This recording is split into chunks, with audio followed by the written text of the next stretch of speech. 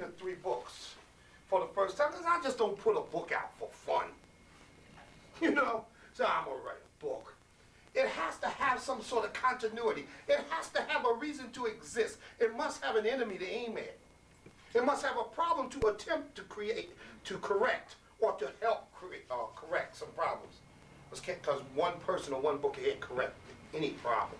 It can only lend to it. Culture Bandits Volume 1, I dealt with the musical culture of our people.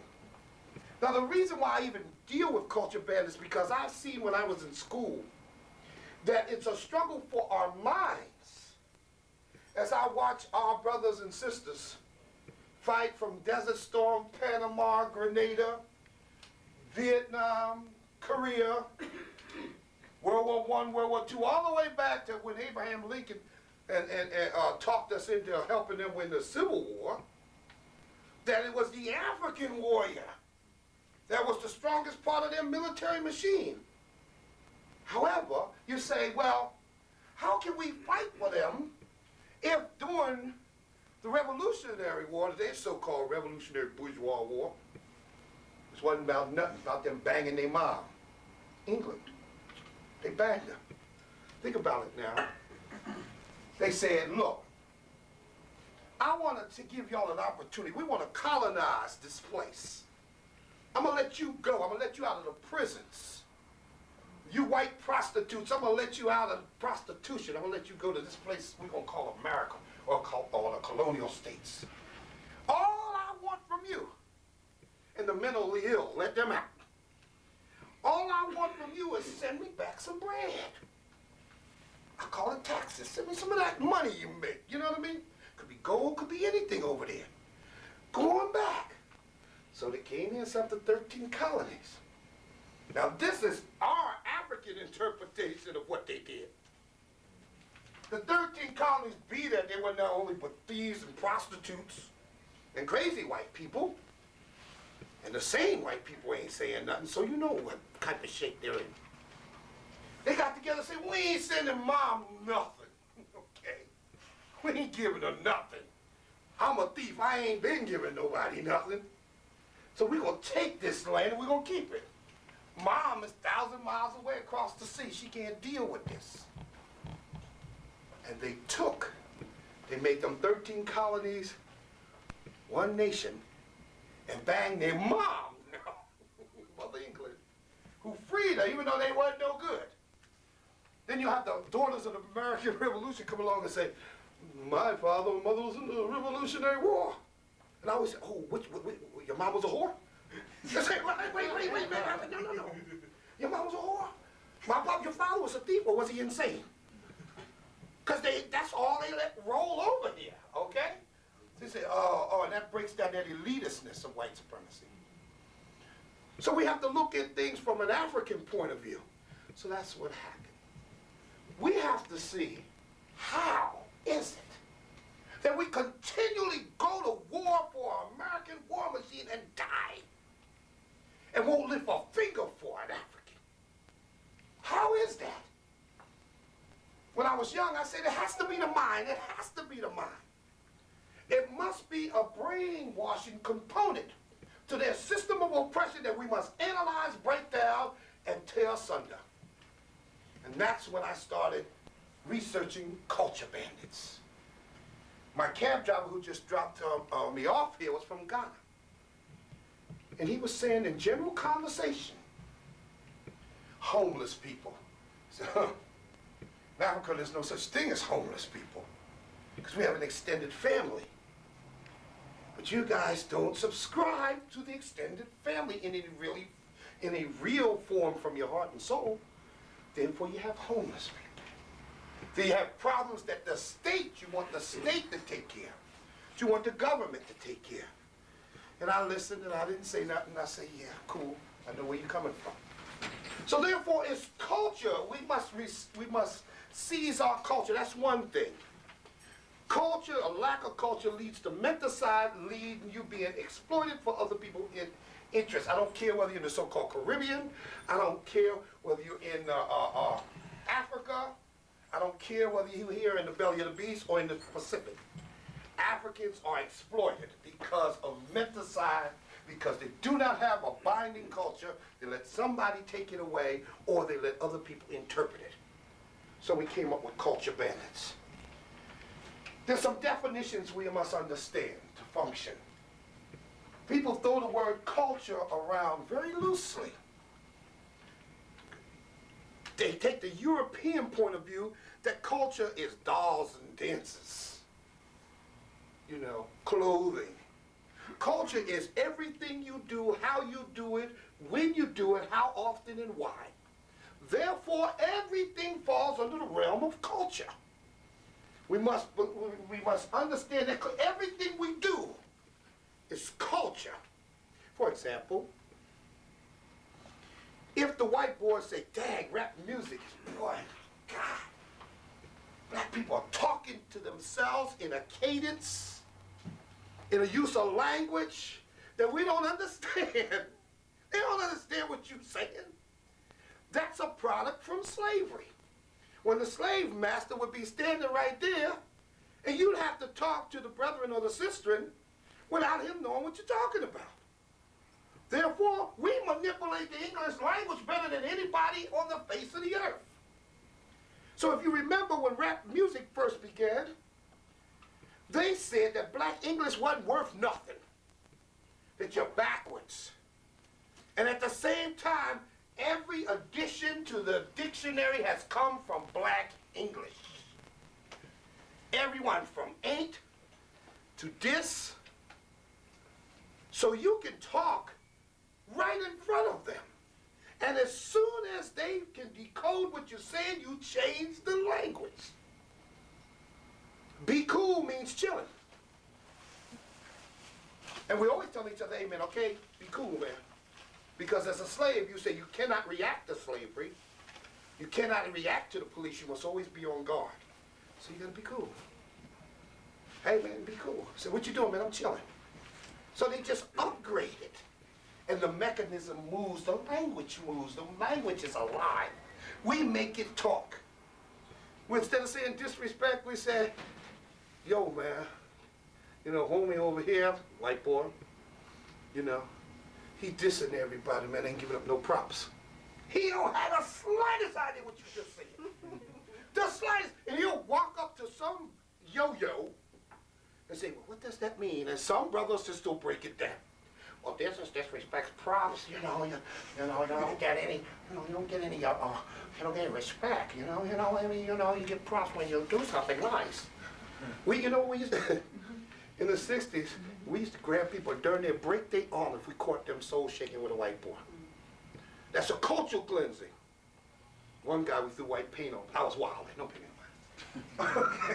I was wild and young, and good then now I'm old. But that's what we used to do. They go, yeah, you do this and do that. And what did they do with that? The Black Power shake. They made it a sports shake.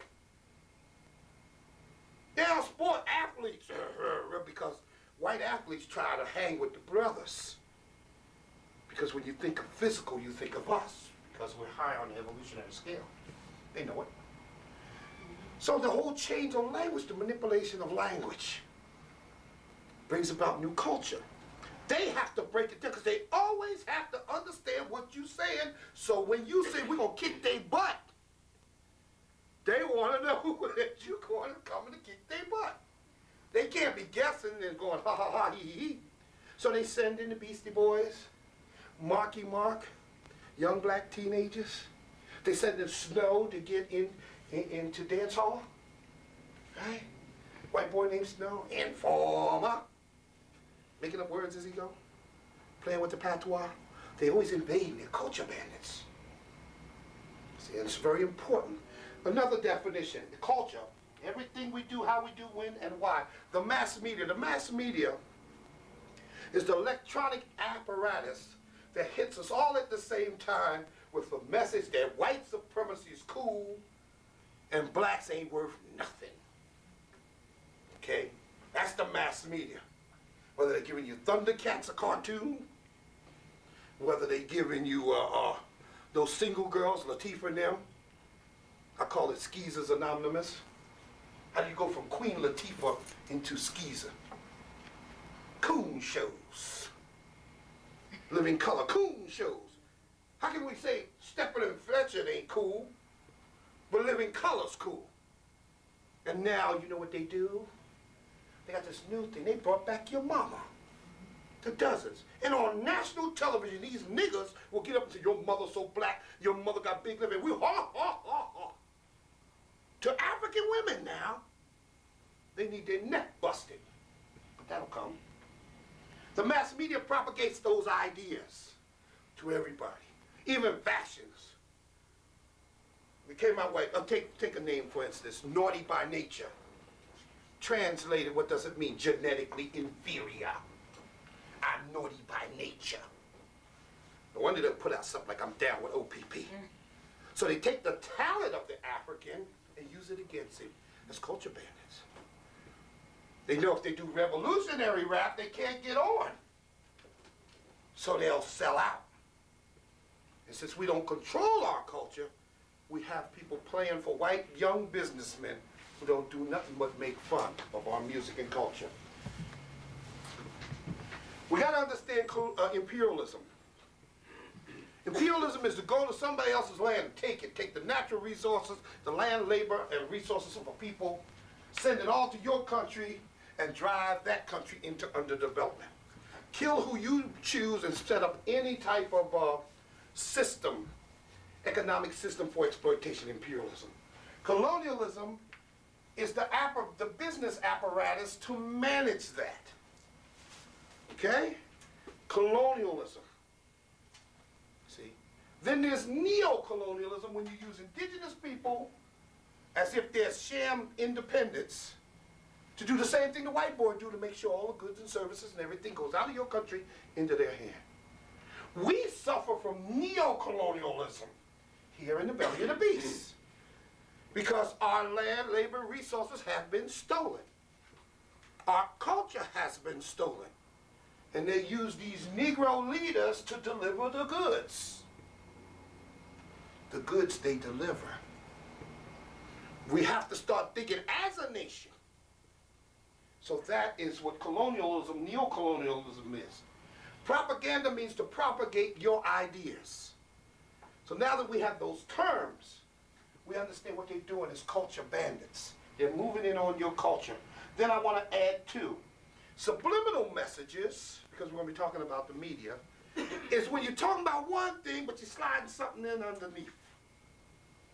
Subliminal, underneath, you know? They do it all the time. For example, there's a commercial, I don't know whether you see it here, for Boku. You ever heard of Boku? Well, it's a drink. And they have this white boy saying, Boku, Boku. Boku is a great drink. He said, who made Boku? What great people made Boku? Who put black grapes together with white grapes? Who put them together? Subliminal message integration. Who, Boku, who did the spacemen really make the pyramids? Boku, Boku, and he's gone. Again, now that it's been proven that they didn't make no pyramids, they say, well, you didn't either. The Martians did it. That's so stupid, you know. The Martians did it. I said, well, the Martian must look just like me because my ancestors put my face all over. All over. The Olmec heads in Mexico looks just like my brothers and sisters. The pyramids was made by us, but they used that against. Here, somebody can take my chair. I have a chair here. Thank you. And I can put it back where I got it. And I'll just lean when I have to. Thank you. So it's important that we understand those things. Now, we understand culture, the importance of culture. It's everything you do, how you do it, how often, and why. Everything we produce fall under the realm of culture. Therefore, either you're dabbling in somebody else's culture or you're creating your own. Or someone's watching you create culture and then controlling it economically, controlling the mass media, and then turning it around and using it against you. Classic case of that. Bob Marley, reggae, spun out of the suffering of the masses of our people in Jamaica so they can articulate their pains, their woes, and their aspirations. Okay? To change that around, no, first of all, let me go here. when I was in Zimbabwe, I found out many things about Bob Marley. And I've interviewed Bob many times, and met and talked with him. Great brother, one of the best we ever produced, okay? But Bob Marley took his money, and he bought many guns in Zimbabwe. And then did the propaganda to say, stay up Zimbabwe, in the song Zimbabwe. So he was aiding making the Pan-African connection. All Africans connected, Pan-Africanism, I should have did that. And when I say Pan-Africanism, I am a Pan-Africanist, but I am a revolutionary Pan-African. It doesn't mean, because all Africans can get together and do some dumb stuff. You know, I'm for revolutionary Pan-Africans, which means changing the social system, busting down white supremacy, snatching our land, labor, and resources back, and getting some retribution for slavery. Okay? Never forget retribution. I know we are kind and gentle and loving people. Yeah. You know, but we got to do it. No white man has ever did 1 minute at a time for slavery. Here we got hundreds of millions of people dead in the greatest crime ever known to humanity, and not one peck of wood got busted in his hand yet. No. Can't you hear the wail of the ancestors? Can't you hear the wail of that woman as she's being raped? Or the baby cut out of her belly and stomped with their dirty boots? Can't you hear the 100 million people underneath the sea crying? Now, if you take them people who call themselves Jews, so-called Jews, Eastern Europeans who adapt to our religion, they're chasing 100-year-old Nazis across the galaxies and amongst the stars to pay them back for that skirmish they had that they call a Holocaust. Wasn't no Holocaust. About 6 million people. 6 million people, that ain't nobody. We've been dying for 20 centuries. Don't tell me about no Anne Frank. That ain't my problem. That was white on white crime. Never heard that before, huh?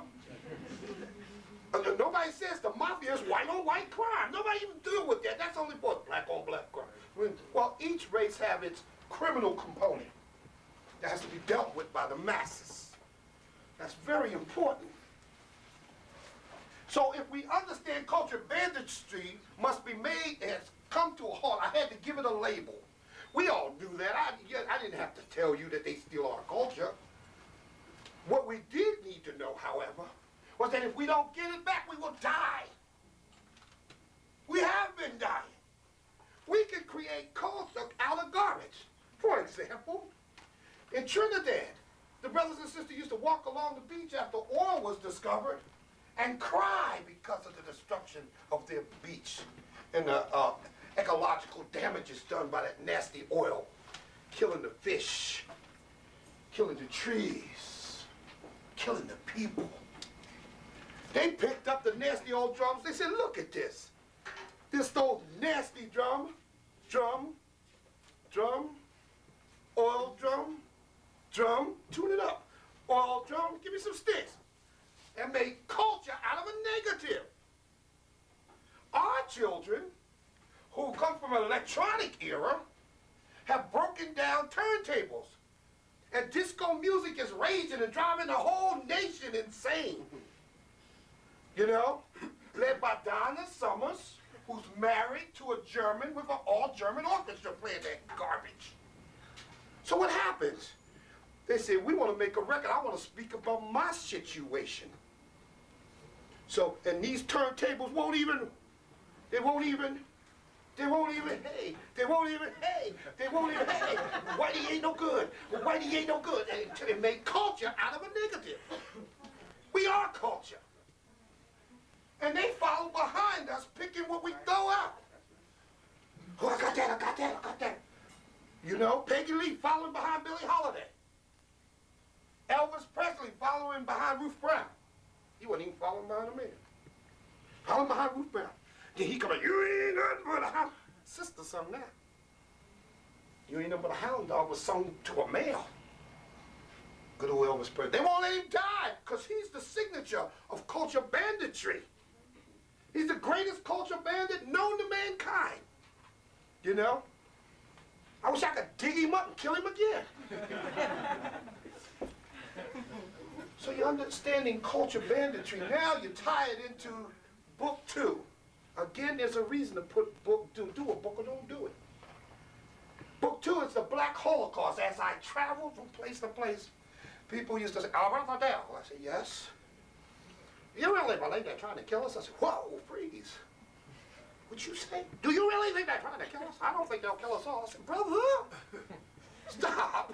Don't do that." And no, Brother Dale. Every city. So I said, if we don't, it's good to make fun of it, but why don't I come up with a tool that gives us a functioning understanding of the Black Holocaust? Traces back to ancient Egypt, track it from the Persians all the way to AIDS, and you got something. And make it concise, make it small, make it readable, make it dynamic, and you can sell that there's a Holocaust, because there is. So we came up with the Black Holocaust. The results of losing your culture is a continuing Holocaust. The book that will be released in January is called Culture Bandits 2, The Annihilation of African Images. And that's where we tie it all in forever. So now you see why the Jews and the white people are hopping. Oh, canceling, man, don't let them come here. Don't let them talk to them. Come on, man, I can't use people talking to my own people. Come on, man, you think you have more juice than you got? He got that kind of juice. He couldn't stop you from coming here, could he? So I have to be here so we can rap. That's all. If you get in the position of saying, I'm only going to speak for $4,000, then you can't talk to your people. Nor should you.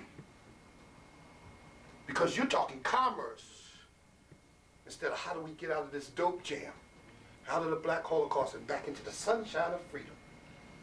And that's our journey. So the Black Holocaust, you tie it in. You say what everybody knows, that there's 100 million Africans under the sea alone. First of all, now measure that to 6 million tiny little, simple little Jews who were sold down the river by other Jews. Read. They sold each other. Many times people like Eichmann was a Jew.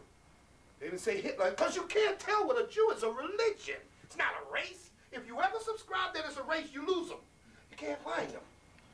Because they're all peckerwoods with them big noses. How you know what a Jew is? That's why they like African slave. Yeah, there's a dark skin one, that's one slave captured. Jews ain't just a white boy. Edward G. Robinson had a big argument with Hollywood because the Jews controlled Hollywood. Edgar G. Robinson's name was Edward Goldstein. He said, I want to use my own name. He said, you can't use your own name. I want to use my own name. He said, you can't use your own name. We'll compromise. You'll be Edward G. Robinson, Edward Goldstein Robinson.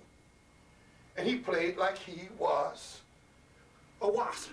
And his name was Robinson. You know, so they're all over the place. I don't go Jew hunting.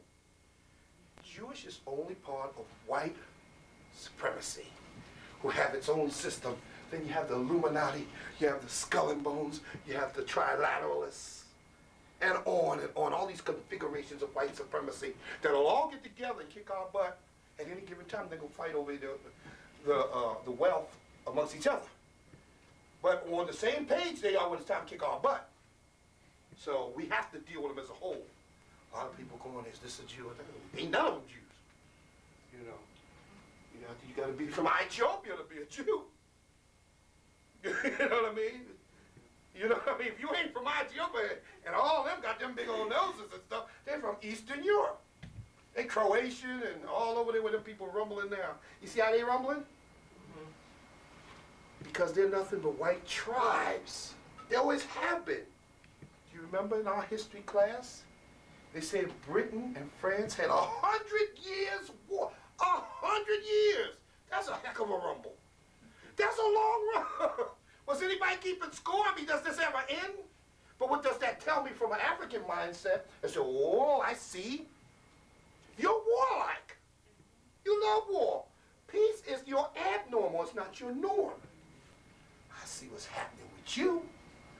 No problem. I can deal with it.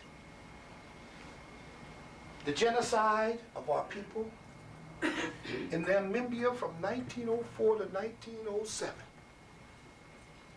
Nazis of Germany killed 16 million Africans in Namibia alone. In Congo,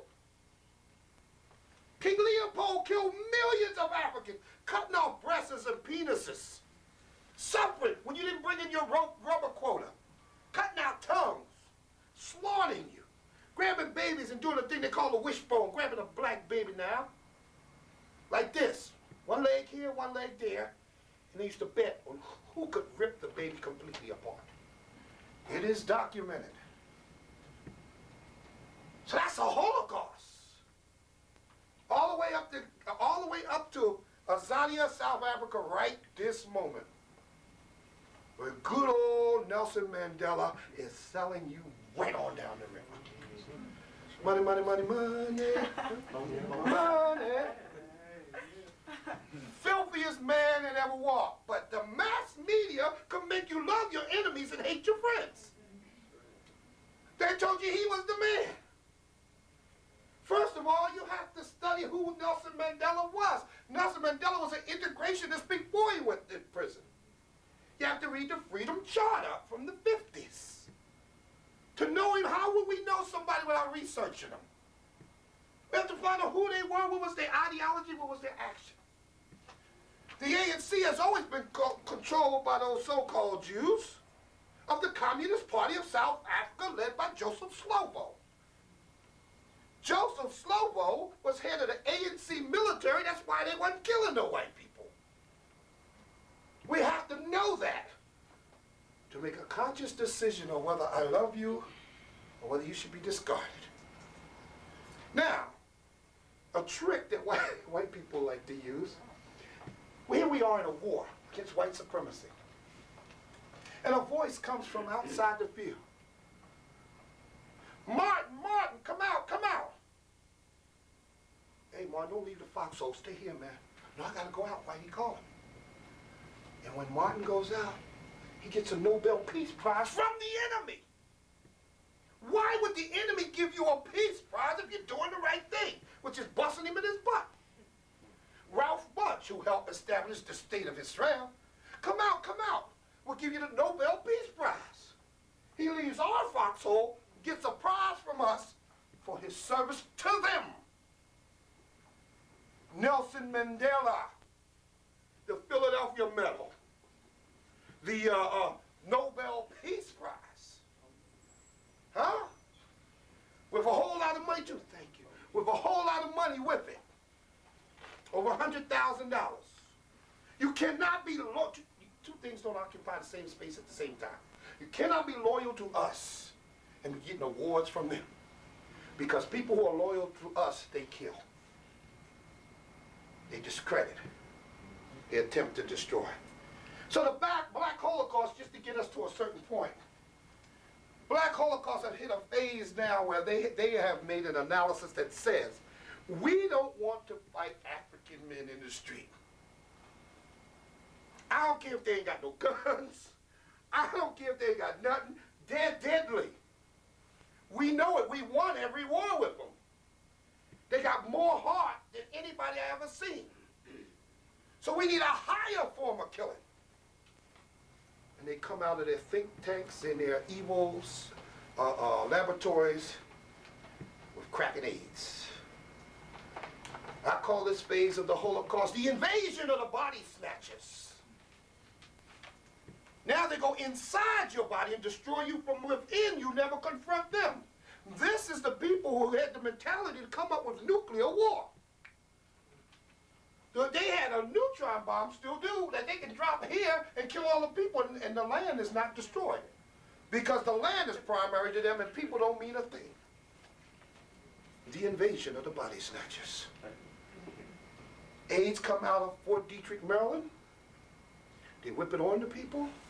Have you running off all in the wrong direction, telling you that buying condoms will save you when it's not even a venereal disease. And then they sell you the condoms and they get richer and richer and richer and richer and richer. Even while they fooling with your mind, they get richer and richer and richer. Crack was discovered because they say, you know something? These Negroes ain't gonna never be able to afford no good coke. Coke was always the white yuppie drug. Can't afford no Coke. They came up with a derivative. Now ain't no B-boy come in no laboratory with his beaker and say, I'm coming with new drugs, man. You know what I mean? Let me see. You get my microscope, man. With my beaker, man. Yeah, man. Don't mix this with that, man. I went to chemistry class one day. That came from sophisticated technology. And it's crack. And they swore it was instantly addictive. Now, how many of us know people who have kicked crack? Because ain't nothing instantly and forever addicted to Africans if they become African-centered. Because it's all in the mind. If you believe that it's addicting, then you say, well, I'll never get off this, man. All I can do is get my next hit. How many, especially young sisters, you see them fight with that disease? Because that's what it is a disease that they were born in. How do they do it? Look what happens to a sister. A sister does not sell. She's not part of the whole distributing apparatus. So she has to sell her body. She has to do the foulest things. And the destruction of that sister is the destruction of generations. So it's clever, okay? Demonically clever. The only way they can ever be creative and clever is demonically. You ever notice that? Thanks, bro. The only way they can, when it comes to killing something, they can come up with some ideas. I studied medieval Europe during the Inquisition. You should have seen the ways they had to kill each other. You could have seen what they pushed up into each other. I'm in the United States when they used to go on the witch hunt. You can see how they used to kill each other, and you know how they can kill you during the lynching. Creatively. Beast debauchery is in their culture. So if you're not African-centered, if you're in their culture, that becomes part of your life, and you have brothers and sisters shooting each other up for a pair of sneaks. Selling your whole race down the river for $25 in a Jeep that you'll keep for 3 weeks before they lock your butt up. And the youth that got the heart, but the misdirection winds up incarcerated, and the hood has no protection. So, crack and AIDS go into the body, invasion of the body snatchers. Ritalin is a drug given to young little babies who are hyper. They don't want to hear nothing. They don't want to hear that it may be that they had cake and soda for breakfast, or that they had caffeine and soda, or maybe that they're from a dysfunctional family and has never been taught the discipline, or maybe that like in my case, I used to couldn't sit still because what they were teaching never made sense to me. And I used to make fun of them. And just throw me out to class. I sit there, and then they tell you, say, okay, you heard that bull crap I was teaching you, right? Now write it back to me. This is called a test. I don't think like that. As a kid, then you're following your mother right down on you. Well, just get your lessons. Just give them what they want. But what they want, Ma, is me. You know what I mean? They want my mind. They say, you're crazy. I say, okay, yeah, I'm crazy, but I ain't giving up my mind. You give up your mind. Because I can look at a cowboy and Indian picture and see who I should be down with. She said, well, what do you mean? I said, I'm watching television, Ma. Let's go see Roy Rogers, okay? She said, stay down with me. And here come the settlers riding across the prairie. Happy trails. They've got their pots and pans back of the wagon, right? Happy trail to you. Oh, it's nice out here today, isn't it? Yes, dear. Then you hear boom, boom, boom, boom, boom, boom, boom, boom, boom. Now, you know that's people of color. When you hear a drum, they don't even have a drum. You would hear a violin. If it was hear boom, boom, boom. Da, da, da, da, da, da, da. I was decoding this as a child. I said, whoa, I like the music, right? I can't deal with that happy trail, okay? It's country and western. I don't know nothing about it. I'm only 8. I said, now watch, Ma. then the Indians say, where are you going? I said, get in a circle. We're settling. And the Indians say, in my living room? You rolling up into my living room with your pots and pans and your ugly little kids saying you settling in my hood? Where you get that? Because we got guns. And I break it down to her, I say, you see? That don't make no sense. So Thanksgiving, I ain't an Indian, and you can't dress me like a settler. I ain't got nothing to do with Thanksgiving. Really? Not a thing. And after they finished eating the turkeys, Ma, what did they do? They killed all the Indians. Come on, man, I don't want to be one of them. You know, our brothers and sisters say, hey, you got good hair. Well, I got some Indian in me. You know what I mean? You go ahead with that, okay? I ain't got no Indian in me, all right? I'm straight up blood. I ain't got no Indian in me. I like this stuff, all right? All right, since I throw the comb away, all right? But see, it's cool when you can make the analysis. So I said, well, what about religion? I said, I'm following religion. I'm following in God's image. She said, no, you're not. You're warlike. You know, you fight. You know, you can be evil. I said, that's God's image, the one that they teach it here. She said, how, boy? Now you play with some dope stuff. You really get scuffed here, you know what I mean? So I got to play this right, you know. How, boy? And she said, and I'm looking at her, I said, well, Mom, when Moses came down from the mountain with the 10 Commandments, seen, and he said, hey, I got the stuff. And he looked down, and they praying to a golden idol. And he threw them down. What did Mo do? Mo stepped on a big rock, and he said, all of y'all who believe in the Lord God, our God, stand over here. All of you don't, keep partying over there. And then the Lord killed everybody over there. I said, that's in the Bible. Sodom and Gomorrah, did he scuff everybody up? It's in the Bible. When he told Pharaoh, hey man, why don't you let my people roll out of there? Pharaoh said, ain't happening. This is mythology, of course. I'm gonna go with it. But Pharaoh said, no, they ain't rolling out of here. What did he do? The most powerful God, and I'm talking about their European God, did he strike them down, Pharaoh down with lightning and then move on from there? He killed the firstborn of everybody. Come on, man. Is that godly? So when I say somebody stepped to me, one of these little white boys stepped to me, I'm going to bust him up. I'm acting in the image of God. And Lot's wife, he said, don't turn around. All right, we know how some women are. She said, I wonder what's happening over there. He turned into a pillow of salt. No, come on, man.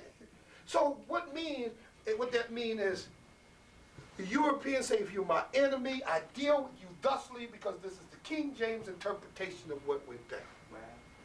Okay. I don't debate religions, I don't diss religions. But when they were pushing that on me, it never could come through the computer. The cowboys could, if you want to ever see a movie that's really good come out of Hollywood, see this movie called Zulu Dawn. Not Zulu, Zulu Dawn. They have a scene, whitey, you know, lined up in these uniforms, it's 100 degrees outside, cross the river, and to Zululand, right? And one blood stands on the mountain and says, why do you come to the land of the Zulu? You should hear the white boy's answer. Well, the great queen from across the pond said, this be ours. He said, yeah. And all the brothers said was, yeah, all right. Keep coming. And at the end, they kill them all. It's a true story. They kill them all. At the end, they run around with the British flag and all that, having a ball. That's the history of Zulu. Why do you come to the land of, and unabashedly, because we're going to take your stuff. But now it's no more confrontational. They're using the technology that they developed, because while we was working, they could study. While we was working, they could invent stuff. While they didn't even suckle their own babies. You know? They didn't even cook their own food. And I used to laugh. I told one professor, he said, well, back in the day, we used to die, you die of old age at 40, 42. I said, yeah, because we were cooking. That's why you died. That's why you died. And to this day, that's the first time they dug it. But they'd rather than give up that fried chicken that Colonel Sanders swear to God he had the recipe to. You see what I'm saying? You know, they'd rather die of skin cancer than get out of the sun. Simply put, I'd rather die than stay white. That's what it says to me. So Ritalin is given to little children, and it stunts their growth. It bothers with their hormones and their genes, because drugs should not be given to children. Okay? That's an invasion of the body snatchers. Crack, aid, Ritalin. Then they got a thing called Prozac. Now your society drives you into depression. If you're not African-centered. If you're African-centered, you can predict and see everything going down and make your adjustments. Instead of thinking something wrong with you, something wrong with your family, or something, you know, it's just terrible, I don't know what to do, I'm discombobulated with you. Once you know white supremacy, you ain't got no problem. You can be broke as you can be and say, I know why I'm broke. But this is how I'm gonna have to deal with this. And seriously, if you really want to seriously stop homelessness, you have to acquaint them with white supremacy. How did you get in this condition? There is nothing wrong with you. Systematically designed to drive you to nothing and to decay and be so blown apart that you can't even kick in a door of a border of building, close the door, get a day job, hustle for a few pennies, pick this, do that, and get yourself a kerosene heater, and then just eat off fruits and stuff, because that's what you should be eating off anyway. You know what I mean? And begin to build your life again. You can't build it if you don't know what white supremacy is. So that's the malady. You wouldn't take drugs if you knew white supremacy was the problem. But when you think it's you, and when you're basing that on of coming out of Eurocentric educational system, there's no way you can find yourself out. Your culture was taken by the culture bandits. And you're in the middle of a Holocaust, dying. You know? So they give them Prozac, which drive them crazy, insane. They kill their children. You know, they kill the whole family. You know, they run out, they disappear. They go crazy, and they can never fend for themselves, which brings you homelessness. Then they give you Norplant, invasion of the body snatchers. Put a plant on your, a patch on your arm that's supposed to be birth control. You know, and feeding into your body chemicals that you shouldn't even be dealing with. And black people are dying. They give you nicotine patches and tell you it's nicotine. You don't know what's in that leaking into your body. Invasion of the body snatchers. See what I'm saying? You're dealing with alcohol, which you take internally when you get depressed. But a lot of people, see, let me tell you the trick. For years, they always taught you, want to have a good time? Have some wine. Get yourself a 40. Yeah, get this. Happy times. Get some gin if you want to feel real frisky. But all along, these things are depressants. They take you down. They don't take you up. So then you're having a tug of war with yourself. You know, drunk all this gin. And you thought you was going to be frisker, and you sit home depressed. I'm not a man. Invasion of the body snatchers. Immunization. Oh man, they want to immunize everybody. The invasion of the body snatchers. Chemicals directly inside the body of the people they hate. First of all, black people have yet to come to the point that they hate us. The only person who hates us more than them is Michael Jackson. We'll get to that a little later. He's the only one who hates us more than white people. Okay? And now they got their foot in him. He can't come home. It's a great lesson. He worked with them, he was down with them, he loved them. He'd rather be under the armpit of Elizabeth Taylor than have a nice queen. And now they've finished with him and discard him. He can't even come home. Ain't that something? Because when we all get scuffed up, we would like to go home. We'll go home to your queen, baby. Don't tell nobody I said this, but ow. There was no change, right? You say, ow! You know, because certain stuff hurt, boy, you know. So, all of that, crack, AIDS, Ritalin, Prozac, Norplants, nicotine patches, alcohol, immunization, and on and on and on. My addiction is sugar. Sugar is, you know what they used to do? And they still do it. They put sugar in baby food. They put it in everything. They pound it in ketchup. And it kills you, and you have a hard time. My queen's trying to stop smoking, and I'm trying to break a sugar addiction. Serious sugar, because I can get down. I mean, beyond reason. That's when you know it's addiction. When you can bust a whole cake, you know you're wrong. You know you're wrong. There's no way you can do it. You can't eat a whole cake and say, well, that was tasty. No nourishment, no nutrition, nothing but sugar and mucus. Oh, no, don't even talk about ice cream. Come on, food. I'm mainlining ice cream. Ice cream. Man, but I'm going to break that. I've got that solved because I made the analysis. Once you make the analysis, you can solve the problem. But I can put away a half a gallon ice cream. Now, I don't eat too much food. My wife can cook, too. But, you know, I eat food amongst reason. But ice cream and cake, whoa, look out. And it will definitely kill me. So here you have culture bandits, which is the method they mess with our mind. And we're in the middle of a black holocaust. We're in a phase called the invasion of the body snatchers. But they don't want to step to you. The reason they want to step to you is real. I mean, you didn't like the verdict in Simi Valley, so you darn near burnt LA down. Now, they know they can't manage 50 states on fire. They have people in think tanks, they give hundreds of thousands of dollars. So, you know, if the Negroes really got pissed, you know, we couldn't handle them. Give them my money. Well, they could have asked me, I did that. Well, I gave them $5,000. I told them the same thing. And it cost them hundreds of millions to have people in think tanks. And it got FEMA, Federal Emergency Management Agency, with plans of collecting us. All that stuff looked good on paper, but they know darn well to collect you and to defeat you militarily, you have to first decrease your numbers with the invasion of the body snatchers. And they get people like Magic Johnson. Yeah, I got AIDS. That Magic Johnson ain't got no AIDS. He is a commercial. He's a commercial for AZT. People die of AZT, not AIDS. Okay? They die of the cure. Poor guy like Arthur Ashe got it through a blood transfusion. You know what I mean? You know, and your boy Magic, who ain't so magical, has always been one of the greatest Toms. Do anything for him.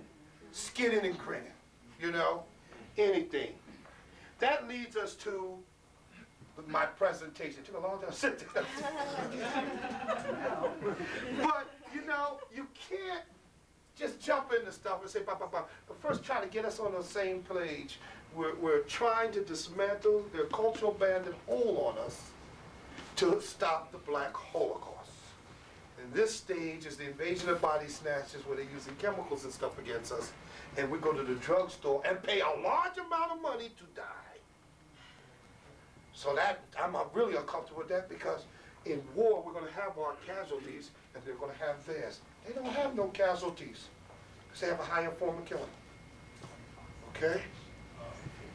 So here we sit and we're dealing with the annihilation of African image. All my life I've been doing remedial work with black people, trying to get them to see that they're African. What a ridiculous way to spend your life, but a necessary way.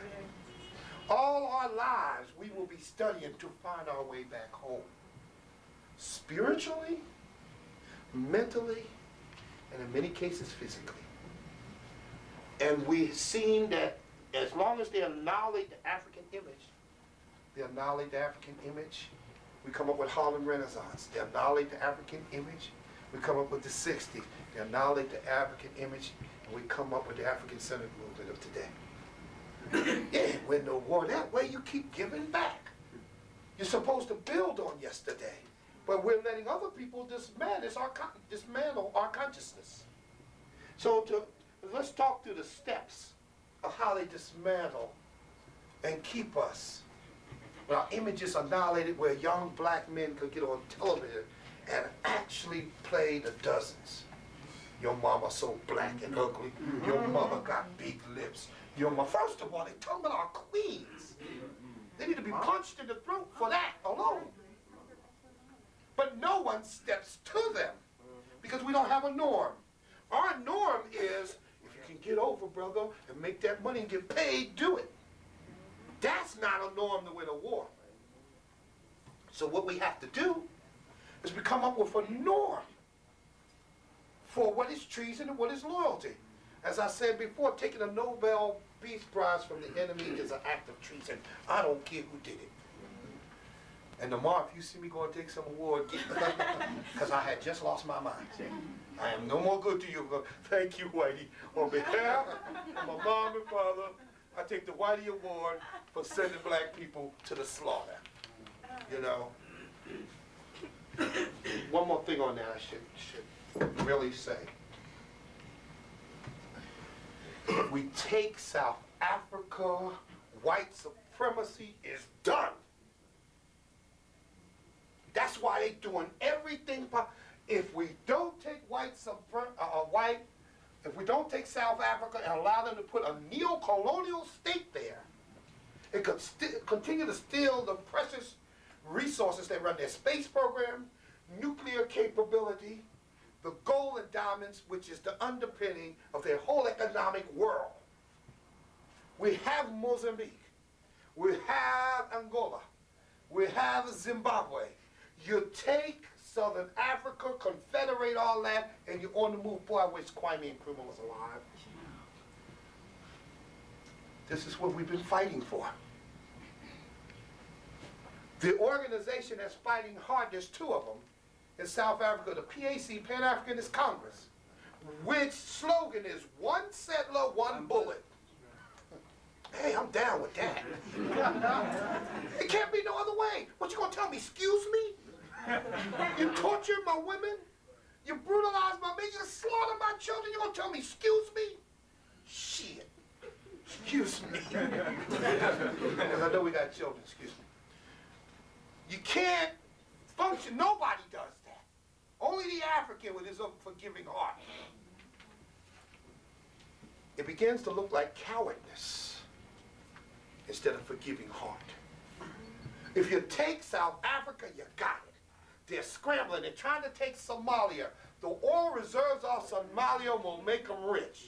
They're also going to use Somalia to control the traffic around the Horn of Africa, in which they're also going to put communication satellites to beam their propaganda all over the world. The only reason they want Somalia now is because they can't hold Israel no more.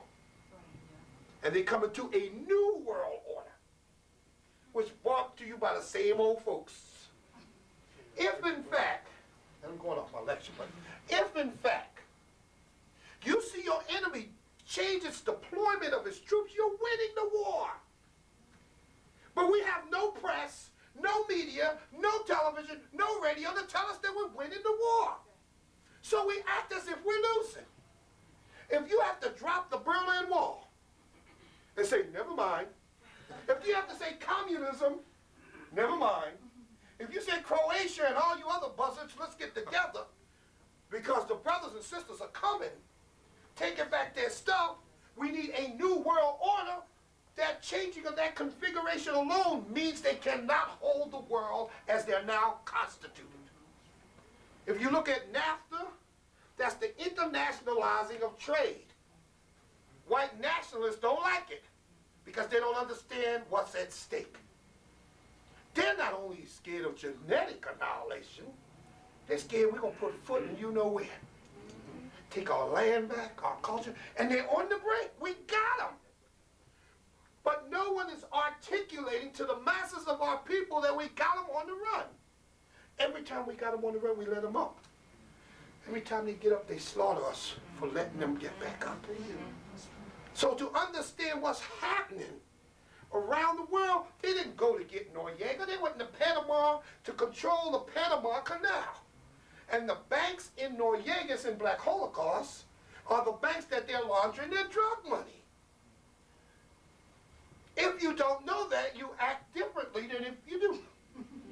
So it's necessary for, and I challenge That's why I use war correspondent. I ain't no reporter, I ain't no journalist, because them cats is jive. I've been an editor. The stuff used to come across my desk. I said, wow, you gonna print this? No. I said, well, later for you, that's gotta be printed somewhere. Jonestown's gotta be printed somewhere. Waco has to be printed somewhere. Moving Philadelphia, the truth is nowhere to be found. So we're functioning in an invented reality. You know they're working on this thing called virtual reality? They always gave us virtual reality. How many black kids waiting for Santa Claus? How many waiting for a tooth fairy? You should be waiting for no kind of fairy. You know what I mean? Fairy come in your house. African culture don't deal with fairies, okay? So the problem is, we're now at the point where the annihilation of African images, and that's what Culture Bandits 2 will be about. I dissect radio and how it's used to keep us insane and keep our images scattered. And as we put part of Africa in our heart, because Africa, our heart is shaped like Africa. And we take the pieces like a puzzle and we be putting it together. And there's something traumatic happening, scramble the pieces out. In our lives, it could be our wife, our children, it could be crack, it could be drugs, but we'll start scrambling Africa and putting it back together. And then a policeman will knock you down, hit you in the back of your head, and the pieces scramble. And you put it all up, and you begin the American dream, and you lose your job, you lose your mortgage, you lose your car, and Africa falls upon you, start putting Africa together again. We have to put it totally together, because once that's together in your heart and your mind, ain't no problem. Like they say in Jamaica, ain't no problem. No problem. Once you know what time it really is. Because then you go on the offensive. Start putting the skids and greasing them underneath them. Start taking them down. Radio is used for music. Music is a misrepresentation of our culture. For years, what they did was use R&B as the standard of black music. Jazz was a substandard. They couldn't totally understand jazz, so they came and they seized it. They seized jazz and redefined it to something they understood. And then you start hearing Kenny G and Gary Mulligans and Dave Brubeck and all these white things running around here trying to interpret our music which they don't understand. Then, more importantly, they set themselves up as the critics and the Grammy Awards to start giving awards to themselves for imitating our music, and we don't say nothing. We say, oh, Kenny G, he's king of jazz. Michael Bolton's king of rhythm and blues. Well, so you have to get that Africa in all together when you can even go for that. Music. It's just there. Music is everything we do, how we do it. We use it for fertility rights. We use it in our religion. We use it for social. We use it to have fun. We use it to soothe the blues. We use it just to play with. You know? So we just play with music. You know? So music is everything. You control the music of our people, you control our people. So the first part of Culture Bandits Volume 1 was strictly music. And laying down how they stole the music, why, and the historical precedents. It was very important that people understand what they do to our music, you know? Because they have, first of all, they compartmentalize the music. They have jazz, rock, R&B, urban contemporary, whatever that may be. You know, alternative. Yeah, that's a new one, alternative. Alternative to what? Either it's music or it's not.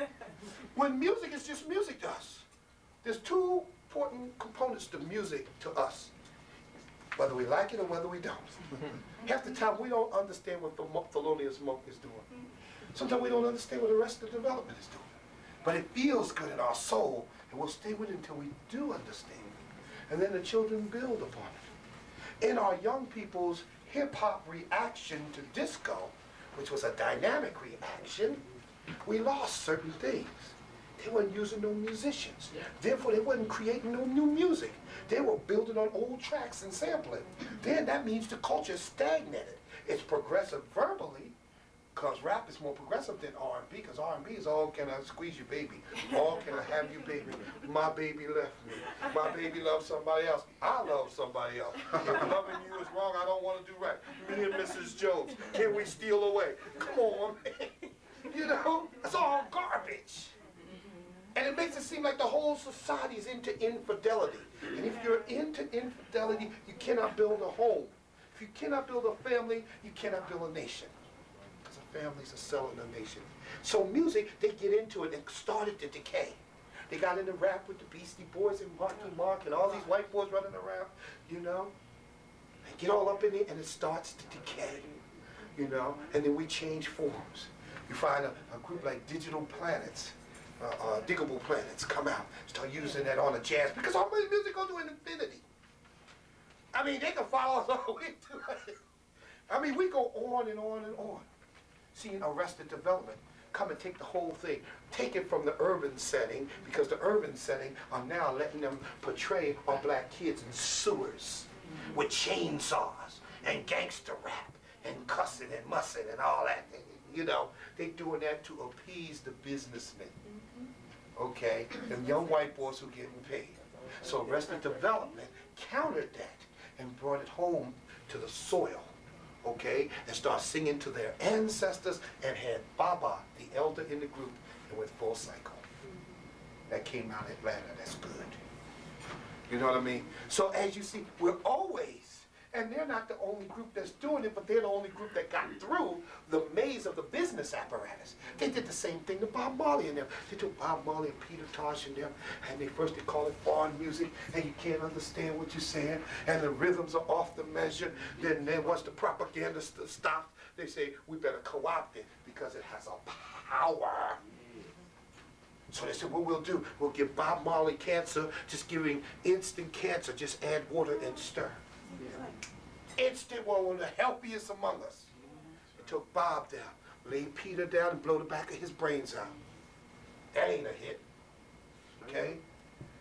You know, run Jacob Miller off the road, and next thing you know, what was culture reggae and articulated the aspirations of the masses of our people became dance hall of this to the sisters.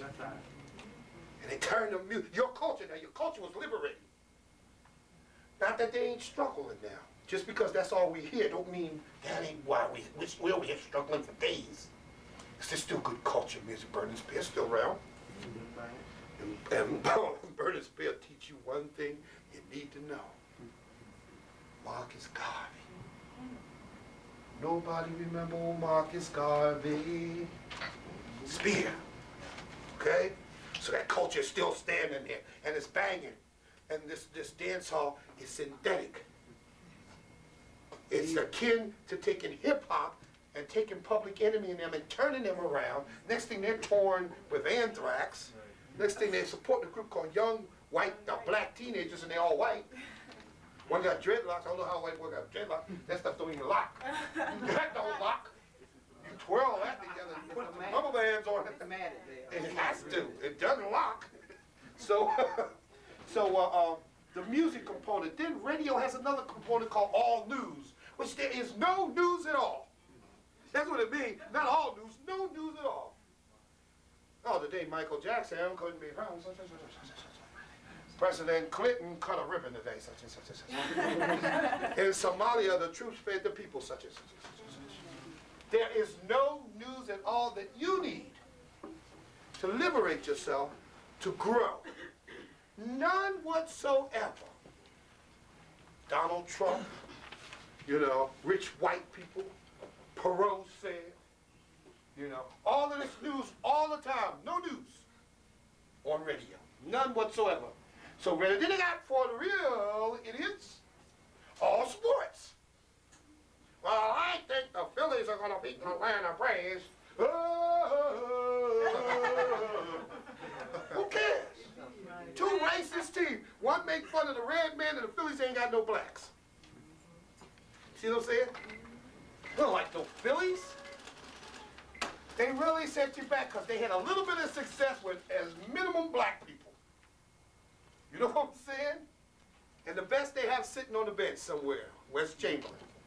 All sports. Blue, do you think that the Falcons this year could, well, waste of time, waste of time, waste of time? And do you think that Muhammad Ali was the best one? Marciano, waste of time, waste of time. People spend hours listening to that stuff. No information to be found. All sports. It all equals. The music, the all news, all sports equal anti-African propaganda. Nowhere can you find anything to liberate self, to deal. There's nothing you can do. Nothing whatsoever. That is radio as it's constituted. Then over here you got 4 hours you can copper some reggae. I don't know where you're going to find people like Fella, you know. I don't know where you're going to find Sunny Ade, Juju, unless Paul Simon plays it. Wow. No, that's Elvis' mother. It must be. Now that boy really got it made. He travels the globe, fronting white people, black people's culture, and getting paid. I had a brother of mine who asked me, he said, "You like Paul Simon's Graceland?" And anybody know what Graceland is? That's Elvis's house. Now here's a song with all African music about Elvis's house. And nobody said nothing. You know? That's kind of sad. That means our computers need to plug up. Because Graceland, he's doing that, and the big hit on that, you hear the brothers, and you hear that, by the way, you heard of Lady Smith, Black Mambaza, right? Well, you know the lead singer? Well, he went home and the cops blew his face off. Okay? So that's what they think of that, okay? So he's fronting. They say, and then Paul Simon, he got diamonds on his shoes. Come on, man. That's a class. You know, we're from the States. We know a hillbilly when we see one and when we hear one. We know the hillbilly's relationship to the Klan and white supremacy. We know that's the music of the enemy. So if the music of the enemy is crisscrossing through and beyond and under and up African rhythms, something's happening there that need to be destroyed. Paul Simon. I'm telling you. You see? Then he goes to Brazil. Then I heard his next stop is Jamaica. You know, he's their #1 culture bandit. He'd be knocked to his knees and make his nose bleed. So that's what radio does. Television is their lethal weapon. See, because when you annihilate the African images, they are visual. And we've got so many coons running around, but no one calls them coons. And we shouldn't even talk about Stephen Fletcher. You know, we shouldn't even talk about Rochester and all them. Rochester and Stephen Fletcher, them, as Uncle Tommy as they was, never got on television and say, "Your mother's so black and ugly and her lips are so big." Boy, I'm telling you. I'm Philly, where I come from, that'll get your chops busted. I mean, up for real. But they're resurrecting that. At the same time, we're trying to put the African queen on a pedestal. They come with Shanae.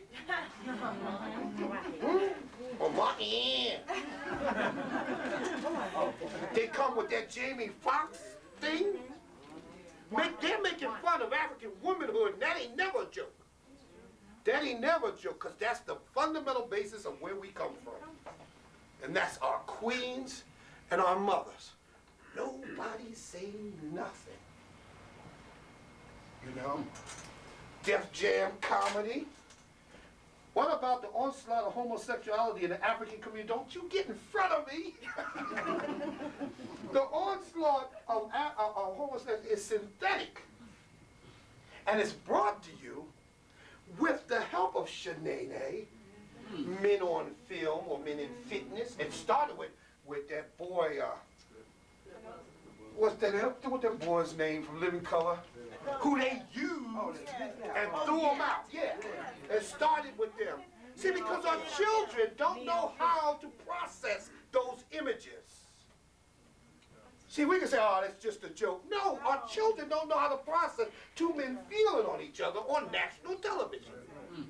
It become an option in their life. And men dressed as women becomes an option in their life. See? So synthetically, the media annihilates African imagery of the black woman and the black man. We complain about color purple, but yet we allow these brothers to do all this nonsense. And they need to be stepped to. They seriously need to be stepped to. Some of the stuff, you know, in South Africa, Tanzania, the war didn't take off until we secured the hood. So when it became impossible for the security forces to stay in the hood at night, then you could raise your children, you could have school, raise some food, move armaments around, and teach the revolution. We've got to control the hood. You control the hood, and you control, that means controlling economics, the education, everything. But that's another thing. And we're going to get to that. I'm going to try not to be too long, because I'm going to try to get to the point. The lethal weapon is television, anti-African propaganda. Okay? First of all, I grew up on cowboys. Cowboys, and you ever see a Tarzan picture? When they're walking on the rocks, and one of the brothers missed them and goes, and one white man look at another and say, what was in that package? That's a devaluation of African life. I grew up on that. I know why my generation is crazy, because I was a victim of the same media. That's settled racism. You know what I'm saying? He's a pack horse. Somebody asked, is the horse dead? They just asked, what did we lose in the package? The cowboy mentality transformed itself in the 60s because we was busting pigs down. I mean, we said straight up war with the pigs. They were so brutal that they left us no choice. We all carried guns and we had to go to war with them. You know, and we was buckling. But a revolutionary cannot function. A revolutionary first is not somebody who gets real smart politically and then become a leader of the people. A revolutionary is the people in arms. You have to be of the people, you must materialize out of the people and disappear within the people. And we couldn't do that because we didn't politicize the people to know what time it was. We had them at a point, but then the John Birch Society financed something called Support Your Local Police. And what came out of that was all these police shows you see now. Bad boy, what you gonna do? Now they want you to see real crime.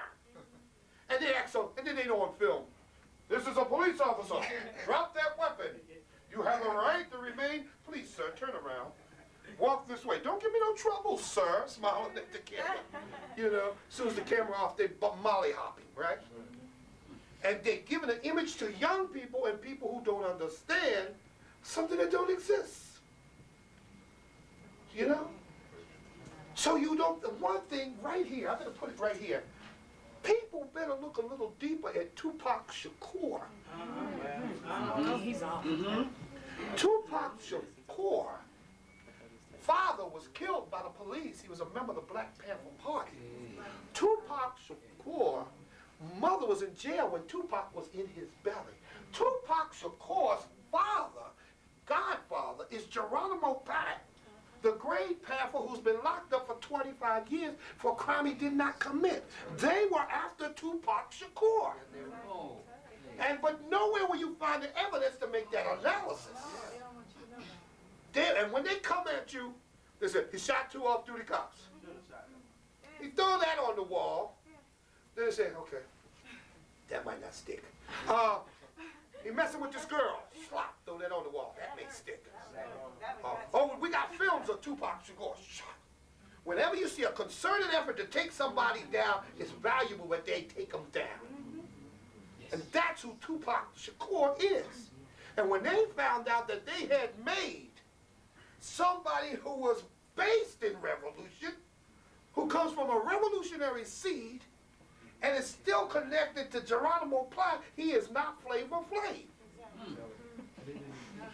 Okay. Everybody know Flavor been on drugs for years. You don't have to tell us that. That ain't nothing new. They look at the boy's behavior and say, man, Chuck and them better cool out Flav. I know he don't do. We know our addict. We see him every day. Members of our family are addicted. So we know when somebody's on. Cowboys went into law enforcement. One of the biggest ones started with lousy Bill Cosby. And he played a CIA agent called I Spy who went to other people's countries and overthrew governments. We thought it was cool. We think James Bond is cool. We think Indiana Jones going and stealing the wealth of another nation with his imperialist dog is cool. and we let our children watch that stuff as if it's cool. And then we wonder why they don't understand colonialism and imperialism. It's the media diet. Just like I need to get rid of the ice cream and the cake, we need to push that out. And then we'll have something good. So they have all these police shows. Matter of fact, for entertainment, most of our people sit and watch police work. Whether it's Beverly Hills Cop, whether it's Lethal Weapon.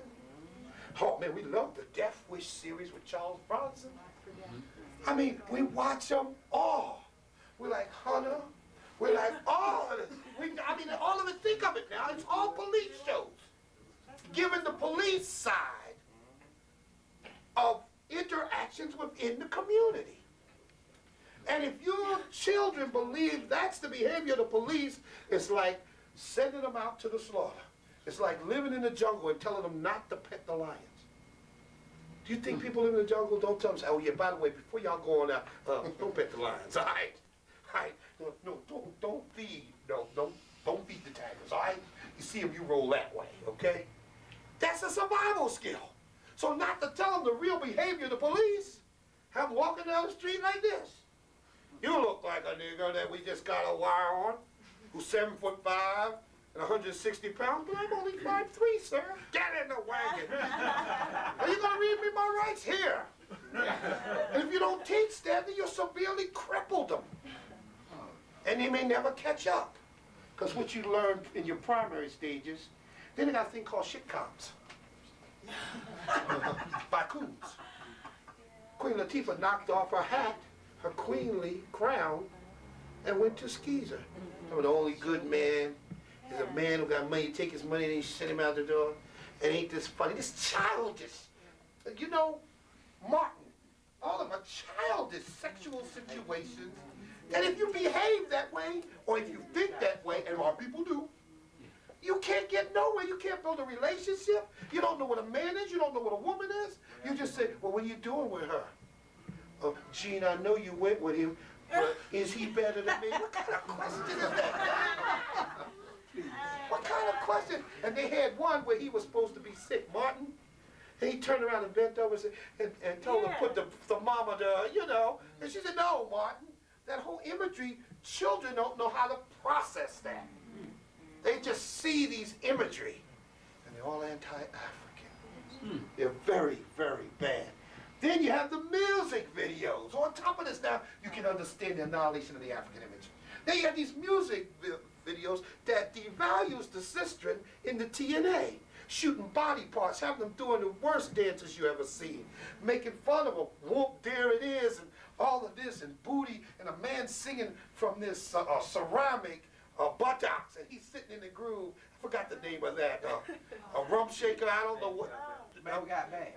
Baby got back, baby got back, and all that, and all of that. All of this, the children do not know how to process that. They say, if baby got back, I love her better than the baby who's nice and love me in return, who will treat me nice and everything, but she don't got back, as defined by the media. Oh, she's a little heavy. Oh, she's a little thin. Oh, she's a little tall. I want this image here that I see in these videos. Little girls want to see gangster little boys. The worst boy your daughter, you ever wanted your daughter to ever meet. MC Light, I gotta have a roughneck. I need a roughneck. And the boys, look what Naughty by Nature and them has done with that media. Their pants are pulled down, their underwear showing, their shoulders stop because they have no seam. The shoes ain't tied, they go through the community like that. If that's not a signal to black men, go get these children. I don't know what is. I really don't. I'm a loss for what is a signal to say, oh, freeze, we got to control the hood. What is the signal? What do we have to see? Little boys who are powerful young boys. Now, these stuff ain't cheap either. You got an expensive pair, $150 sneaks that ain't worth tying. Start wearing these plaid lumberjack shirts, like these white lumberjacks, and with one button they slush through the community. Don't that, isn't that a sign that say, oh, yo, I stopped it, hey, bro, hey, come here, hey, Holmes, come here, brother. What's that? What it is, man. Bop, bop, bop, bop, bop, bop. Yeah, all right. Yeah, but do it. I tell you what, brother, just think about it, all right? You know, your shoulders should be back. I mean, you're a black man. You know, the best thing is they don't sold you against yourself. King. Yeah, all right, man. And it may register later. Everything adults told me didn't register on the spot. But nobody's saying it. And then if the next man say, yo, hold, this is the style, man. What style, man? You have a negative culture, man. It's synthetic. You know? We got to deal with that. Then the TV talk shows, I call it PR, promo, and propaganda. The worst of them all, the worst enemy that you have is our city. He is the worst. He brings all the culture benders in. Marky Mark, BC. We even have Milli Vanilli back on. Trying to save them. Then he sits up there, white women all up in their mouth. You know? And then he goes over and say, my posse, and then do some stuff with a white boy. He's a straight up punk who got paid because Eddie put him in a position to be used. You know? Just watch it. And he sells white movies to his black audience. And here he is, Claude Van Damme. You know? Yeah, Claude. Yeah. My new picture, yeah, throw some people around. And what do people talk about on a talk show? Here we are in the hood, struggling to make ends meet. When they sit there, heard you got a new house. I bought a new house, you know, because my Lamborghini looked funny sitting in there. And you got a new film, yes. And here's a clip, you know. And they selling you stuff. I made a mistake. The number one purpose of the mass media is to bring audiences to advertisers. That's its number one cost. If you want to buy commercials, it's based on how much audience they have, how much it costs. Super Bowl is about $1 million for 30 seconds. Because they can say we have 100 million people watching it at least. Okay. The talk shows, and not only that, you got Oprah. Oh, yeah. And she's mentally damaged. You know? You got Oprah, then you have Jenny Jones, and you have all these people. They say, tonight on Oprah, a woman who married her cousin who didn't know if he was her aunt, but he was her uncle, but was living with his father on 75th Street on Oprah. And for you to have an appetite to that, something wrong with you. Say, wow, what a show. Something wrong with you. If you're going to give her 90 minutes to run that on you. And Oprah just sitting, she's just as crazy as a loon. You know, she's just as crazy. But then you have Donahue, you have Rivera, you have all these people, and they don't be talking about nothing, which again creates an information diet of nothing. You sit the plate in front of you, and there's nothing that will partake, that you can partake of, which will feed your political action, clear up your consciousness to say how your strategies and tactics should be developed to solve problems. You don't have nothing. The women are becoming soap opera queens. And the men think they're macho men drinking beer and waiting for the Swedish soccer team. See what they do with your mind? So they play it, and it's all annihilating our Africanness. Then is the free TV. That's free TV. Then we pay cable rates to see more of it. So we can see Leave It to Beaver and Andy Griffith again. All this rehash stuff, reruns from the movies, and everything we will actually see again. Okay? Then there's pay-per-view. So you can see bogus fights and stuff, fixed fights and stuff for $30. All we got is money, right? You know? So it all creates what I call graffiti people. Graffiti people are people who walk around with all kinds of stuff on their body. Coca-Cola fashions. You know? That's why they use athletes. They use baseball hats, starter jackets, 100-something, all these racist teams. Cleveland Indians, you know, Atlanta Brave, Florida Seminoles, and all these rich white men selling you product. Children who can't even get out of high school with Georgetown across their desk. Georgetown wouldn't even let them in. It even has a photo on black people. You know, all this walking around prostrate. Then there's the things I had a sister in New York, had a t-shirt on and said, don't ask me S-H-I-T. walking around. I said, yo, sister, can I ask you something? Coca-Cola, sports gear, college gear, sign on t-shirts, put on the cars, they got a big gun on the car, touch this car and make my day. Wonder who's driving that? Friendly guy, right? All kinds of stuff. Don't ask me. Then you come up and you put the plugs in your ear, walk through the hood and be oblivious of your environment. We don't even speak to each other. Brother, well, I don't know how it is down here. But up north, you don't speak to walk past. Another African walk right up to you. Your eyes meet and you go down. Hers go up, you go.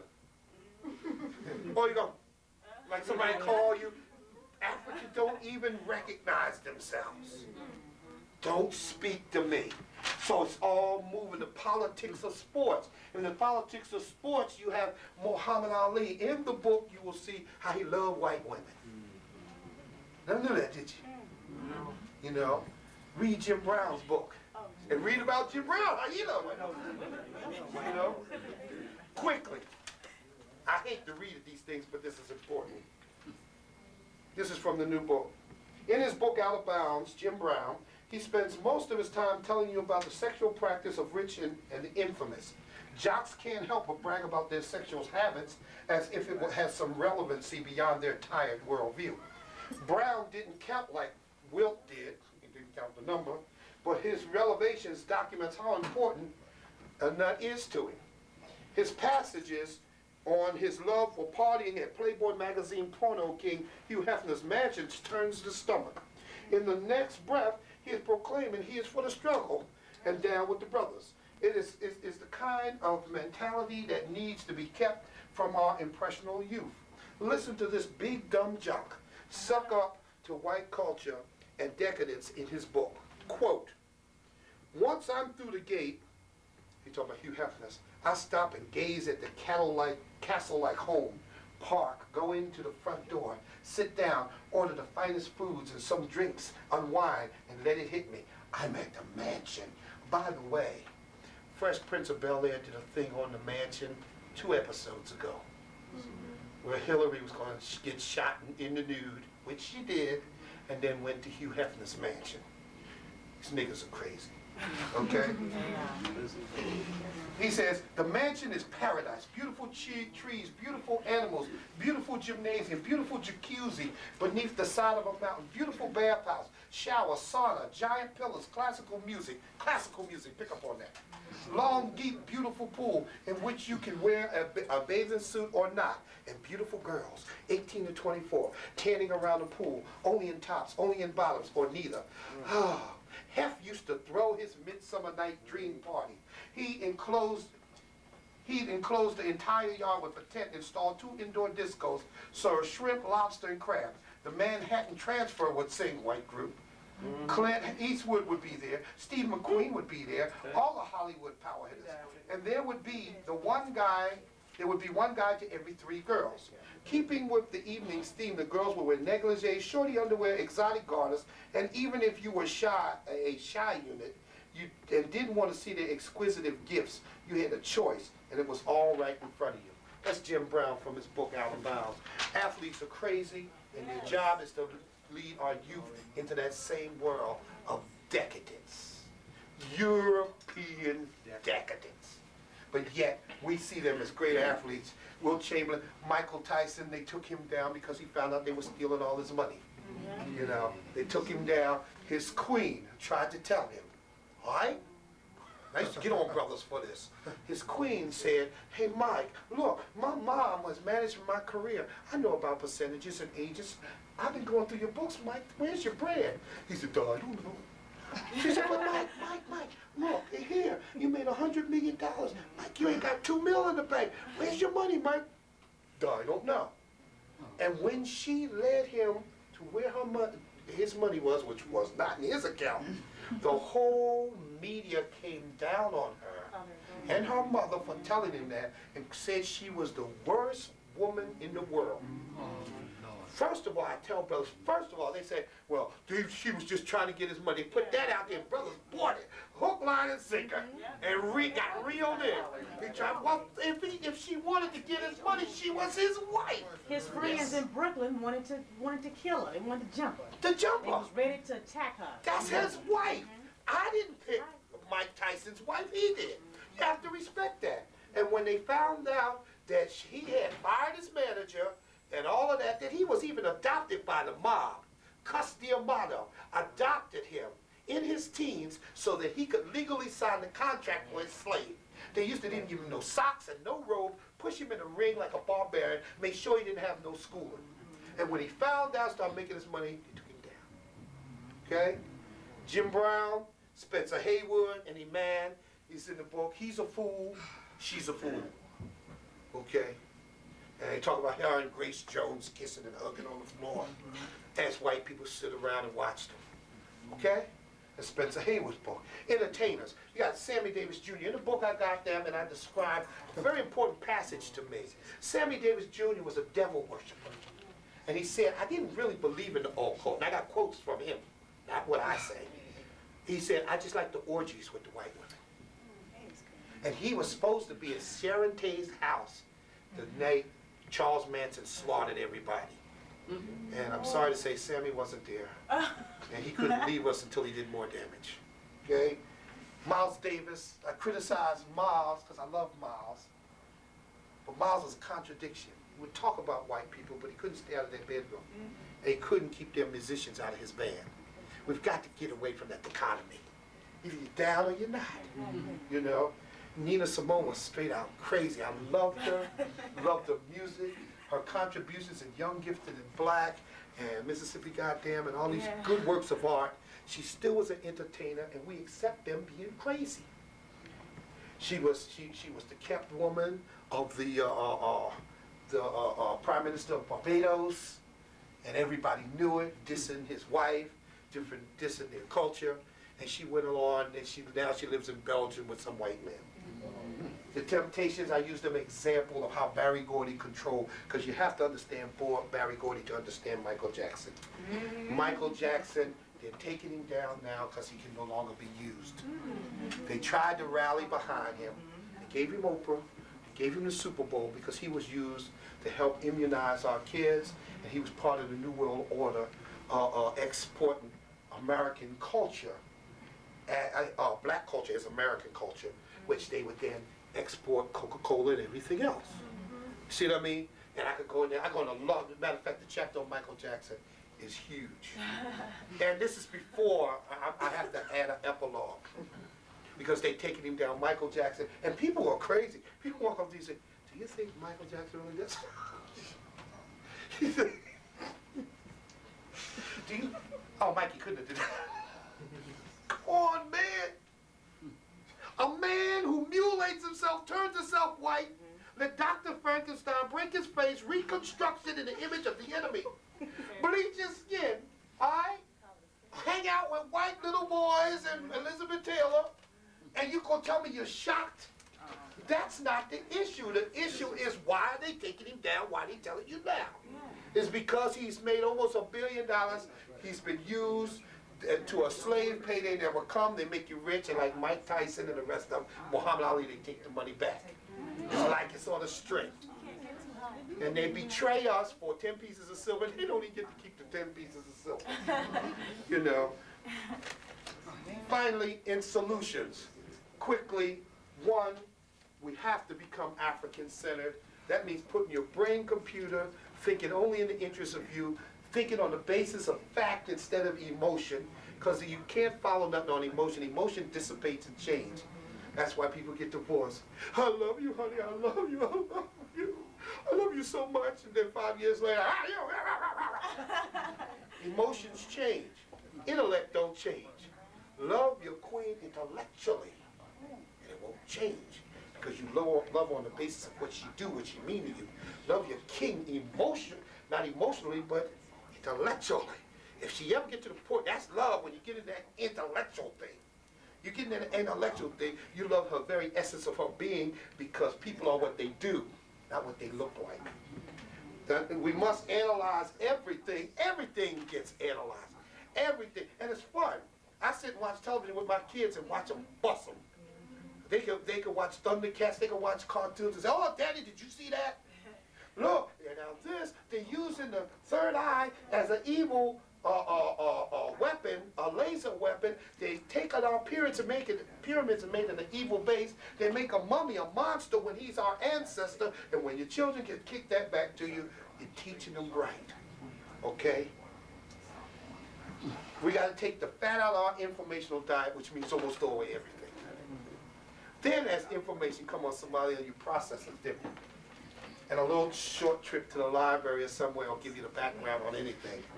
Because if you have no basis, I could say anything. That's why I always quote sources where you can go back and check it out, because I respect your intellect. We must expose the traitors.